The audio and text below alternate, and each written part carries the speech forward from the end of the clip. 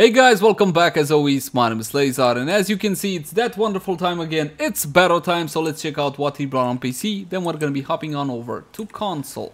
The brand new items are two new cosmetics. Unfortunately, my friends, you get these things for your orbiter, and I'll be honest, I don't know if they actually do something or not. They do seem to be animated, so maybe they're a part of something. But as always, cosmetics are subjective and entirely up to you. But we do get Prime Regen, Prime Flow, Prime Ravage, pistol ammo mutation, shotgun ammo mutation, and rifle ammo mutation. Now from these 6 prime mods, prio number 1 on flow and ravage, critical damage for your shotguns and maximum energy for your warframe. Do try to pick at least 1 copy of each. Prio number 2 will go to Prime Regen. Now this one, in combination with the Sacrifice mod, will allow you to get some nice reses, and the beauty of this one is the fact that it doesn't need to be maxed all the way out. One from the top will still get you all the free reses, but with like something 95% max health or 90% max health. It doesn't really matter, so once again, one from the top. Ammo mutations. To be honest, these are pointless. Honestly, the normal versions do the job just fine, and that's the doorbell. What was I saying? Oh yeah, ammo mutations. The normal versions do the job just fine, so you don't really need these. You can fully skip and save yourself about 1200 ducats, unless you're a completionist. And if you just want to have them for the sake of having them, then there you go.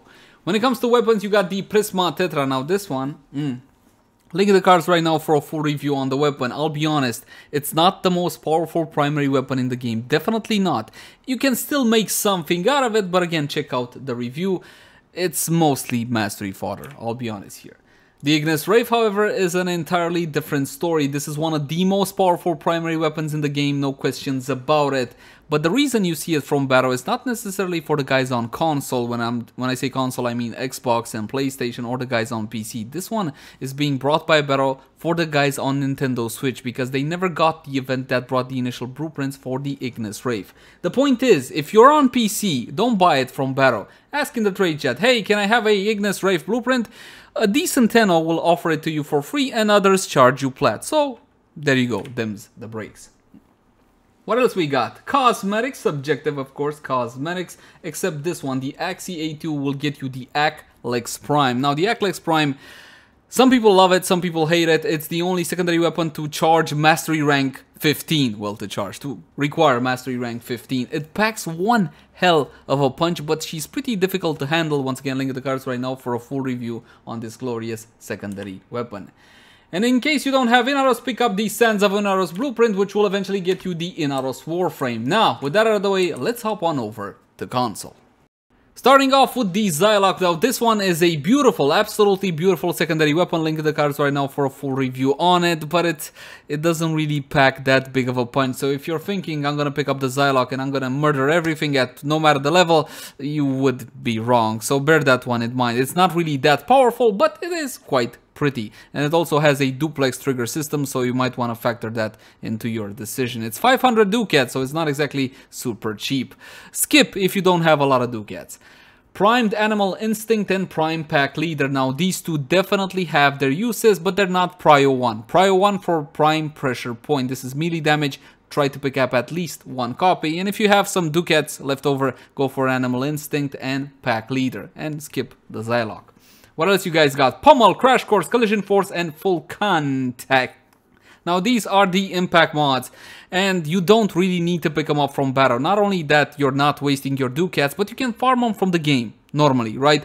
Very rarely a plus impact mod is useful on any build.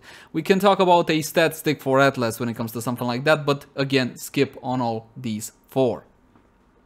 We got the Detron, my friends, one of the best secondary weapons in the game. Link in the cards right now if you want to see a full review on this glorious weapon. Make it prio 1 with Prime Pressure Point. Prisma Grakata, one of the most beloved primary weapons in the game. I love it, honestly. It's not one of the top runners, so to speak, but you should have one in your collection. At least one Prisma Grakata. Now keep in mind that if you guys want to make a little bit of plat, what you can do is pick up multiple copies of these here, maybe Prime Pressure Point, maybe a couple of more Detrons, and sell them later down the line. As long as you don't level the weapon, you can trade it to other players. So don't touch it, okay, and you will be able to sell it. Normally they sell on PC between 50 and 100 plat, depending on when was the last time that Baro brought them.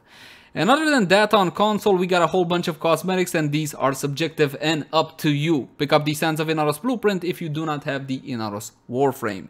And I do believe, my friends, that is pretty much it. Nice battles. Okay, decent selections, I gotta say, but I'm still yearning for that brand new exciting item that kind of fails to show up. As always, my name has been Leyzar. Thank you guys so much for watching. Like, favorite, share, and subscribe if you enjoy the content. If you got any sorts of feedback for me, I would love to read it in the comment section down below. Until next time, my friends. Bye-bye.